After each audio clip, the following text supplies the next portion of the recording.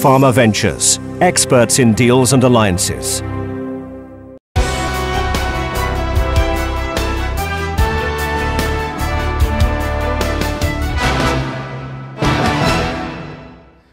Hello and welcome to PharmaVentures Insights here in London.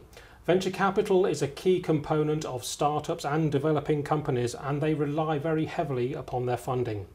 One such company that's been in this area for quite some time is Medicxi Ventures, and more recently a spin-out, Medicxi Ventures, has come from that to invest in the healthcare and biotech sector. Joining me today is Jon Edwards of Medicxi. Jon, welcome to the show. Thanks for having me. So I mentioned a couple of names there, Medicxi and Medicxi. Perhaps you could talk a little bit about what the connection is. Sure. So as many people probably know in the UK, Medicxi Ventures was a venture capital firm that had its roots in both investing in technology as well as biotechnology. We started investing around 1996. Throughout the course of that, the biotechnology aspect of that business began to grow and become a little more independent than what it was at the beginning. It was a little bit nascent, I would say. Over the course of investing in a variety of different companies and building some strategic relationships with pharmaceutical companies such as GSK and J&J, we were able to raise our own standalone fund, which wasn't part of that existing structure, which was a hybrid model, which was termed IL6. That fund was raised with GSK and J&J. They were about 50% of the LP capital. The other 50% was from our traditional financial investors. And that fund allowed us to really exclusively focus on biotech investments inside of the Medicxi mothership. As those funds began to progress and we had some successful exits, the fund did pretty well. We decided that it made sense strategically to start to separate the funds out. We still have a great relationship with Medicxi, but as they both became kind of independent, as you know, there's very different timelines in technology versus biotechnology investments, different things you need to consider. We made the decision to separate the funds and to allow each of us to go our own ways. And so is the focus of Medicxi technology and Medicxi is biotech? Is that the differentiator? That's correct, exactly. So Medicxi, we basically spun out the life science team that was inside of Medicxi Ventures, created Medicxi, and now we're focused exclusively on therapeutic investing. And so some of the early therapeutics investments that Medicxi did they move across, or what happened to them? Great question. Yeah, so we're still managing the old portfolio for Medicxi Ventures. We have a relationship, as I said, it's still positive. It's very collaborative.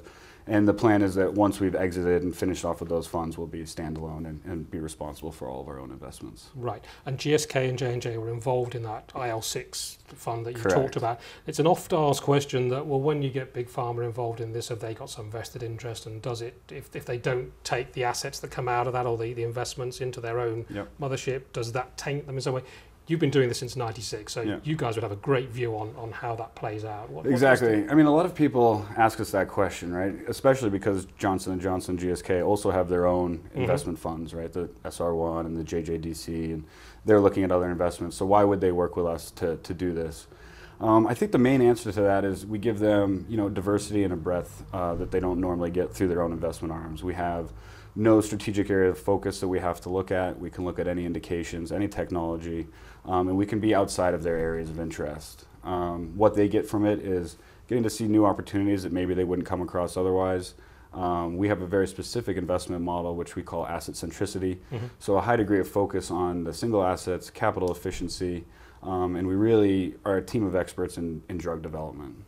Okay, so let's move a little to the Medicxi Fund, or Medicxi entity as it is now, and the funds you have there. What's the focus of that? Is it an early stage, late stage development? What do you do? So when we announced the spin out of Medicxi, that was last year in February, and we announced that alongside a new fund that we had raised for early stage investments, following basically the same model that we had implemented at Medicxi. So this was with GSK and J&J.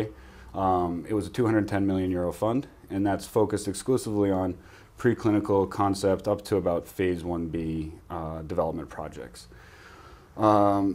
And then subsequently to that, this year we've announced that we've raised another fund with Novartis and Verily, which is to help support kind of the more mature companies in Europe that may have typically had to have gone to the US or done a deal that might not have been beneficial to that company at that point in time, so that we can come in and support later stage development and allow them to continue their efforts where that capital might not have been available. So can you follow your money all the way through now with the So the strategy, that's a good question. So the funds are supposed to be independent. Mm-hmm. We do have a mechanism in place that if we wanted to, we could follow on, but it's early stage investments with one fund, later stage investments with the other fund, separate opportunities. Are you investing at the same sort of level as US funds, or is it more like the European who tend to invest smaller amounts more frequently? So with the early stage fund, given our approach being asset centricity, we really try to deploy small amounts of capital early on to de-risk the science, allow us to really get a sense if this is something real, something worth investing into a proper Series A, bringing in a syndicate and finishing out that development. With a later stage fund, obviously those are going to be much larger investment sizes, so anywhere 20 to 30 million per company to really allow them to develop. So I guess I could say it's somewhat similar to US later stage investors in that sense. What about the early stage fund? Have you exited from any of those yet? So the early stage fund we only announced last year, so we're still in the active investing mode. We've made, say, about 10 investments now. Primarily Europe. We've got a couple investments in the U.S. as well. We're quite excited about a few of those. In terms of the IL-6 fund, the fund that was held with inside Medicxi Ventures, we've had one exit, XO1, which people might be aware of. It was actually sold to J&J. Mm-hmm. They had some strategic interest in the space, and it was a very, very successful exit for us and really helped prove and validate this asset-centric model. Okay. You mentioned J&J there, and they've been very vocal and very public about their incubator and J Labs and how they're doing that thing. And others are copying that model and giving people free laboratory space and free mentoring. How do VCs sort of knit into that model, or do you get involved in that at all?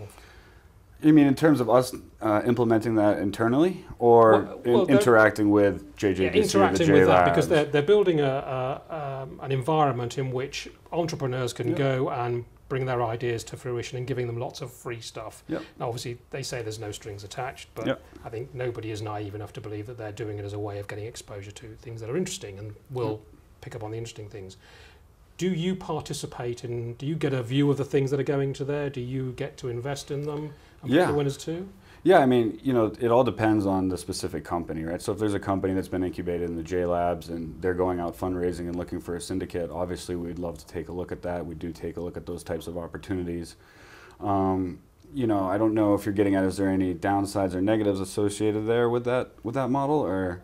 I was just interested to know if you can get involved in it, or whether it's an attempt by pharma companies to kind of do their own thing and not be dependent upon VC funding. I think that there are a lot of pharmaceutical companies that are attempting to get more involved in innovation in the early stage. There's a lot of interest in identifying new early stage targets given the scarcity. So obviously, if there's something that's super hot inside the J Labs, I would find it hard to believe that it would get out from underneath there, right? They might want to keep control of that or invest in that themselves. But we do look at projects that have been incubated and that are in accelerators and different things like that. And it's often been a criticism, whether it's fair or not is another matter, that VCs tend to fund things that pharmaceutical companies like, and pharmaceutical companies tend to like things that they like. And so doing new and novel and very innovative things, it's hard to get them funded and hard to get the attention of farmers. Is that still the case, or VCs, and you guys in particular, being much more sort of creative in what you're doing? Yeah, I mean, I think that's a fair point, right? There is kind of this chicken and the egg of how do you identify something that's new and innovative but yet still has potential in the future. I think one of the areas that we're particularly strong at is our relationships with pharmaceutical companies. We've got the strategic relationships, plus deep relationships with other pharmaceutical companies that aren't directly invested in us. And we use that as a lens to kind of get a sense or a feel or a pulse of the industry in terms of where it might be heading, right? As a VC, we can't be investing in something that's really hot today, because in 5-10 years, that might not be so interesting to a pharmaceutical company. So I think that's one of our jobs, is to really start to identify and have a sense for where the industry might be moving, what could potentially be interesting in the future, and where those big unmet needs are. I think the number one rule is if you keep patients first and the unmet needs first, you typically tend to find the interesting areas. And so the obvious question is, where is the industry heading from your perspective, and where should people be placing their bets? Well, that's a good question. We exclusively focus on therapeutics. I think there's a lot of areas that have been more challenging in the past or currently to invest in. One area that obviously lots of people know about and think is very hot is immune-oncology, per se. However, it becomes a difficult scenario when you're trying to think about how do you pick the right target in that space, what's going to be the right combination, how are things going to be moving forward there. In terms of areas with, where we should be investing in the future, I guess, it's hard for me to pick out specific indications, right? We look at across all therapeutic areas and all technologies. What really gets us excited, I can tell you, is strong genetic validation, maybe some human evidence around therapeutic areas that are starting to show some promise, as well as maybe new biology that becomes discovered. Albeit when you discover new biology, it has these inherent risks of it's unproven. So how do you get comfortable with that? And we try to use a variety of different inputs to see if we feel it's a good bet or not. And a slightly different twist on that is we see a lot more sort of drug device combinations. We see a lot of, in the new technology space, wearable things, connected devices, the greying of healthcare and lifestyle. Do you think ultimately you'll end up with funds that invest in those areas? That's an interesting question. Obviously now that we've got this new relationship with Verily and Google, you could see maybe something in the future coming out of that. Currently, we don't invest in that area primarily because it's not our backgrounds and our expertise. We're a group of drug developers with those specific skill sets.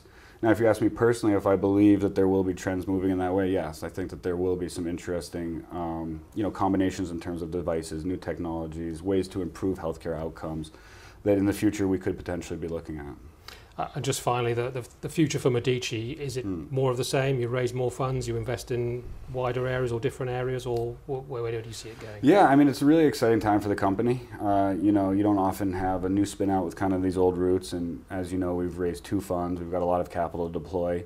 We're currently really focused on just doing the best we can with these funds, identifying the best therapeutic opportunities in Europe, and really supporting those companies so that we can continue to have this vibrant European and UK biotech ecosystem. What the future holds, I think, depends on a lot of how these funds do. We feel very good about where we're headed, and I do think that there will be some significant expansion in the future. Well, Jon, that's been some great insight into Medicxi and the VC world in general, so many thanks for joining us today. Great, thanks for having me. For more information about PharmaVentures, visit our website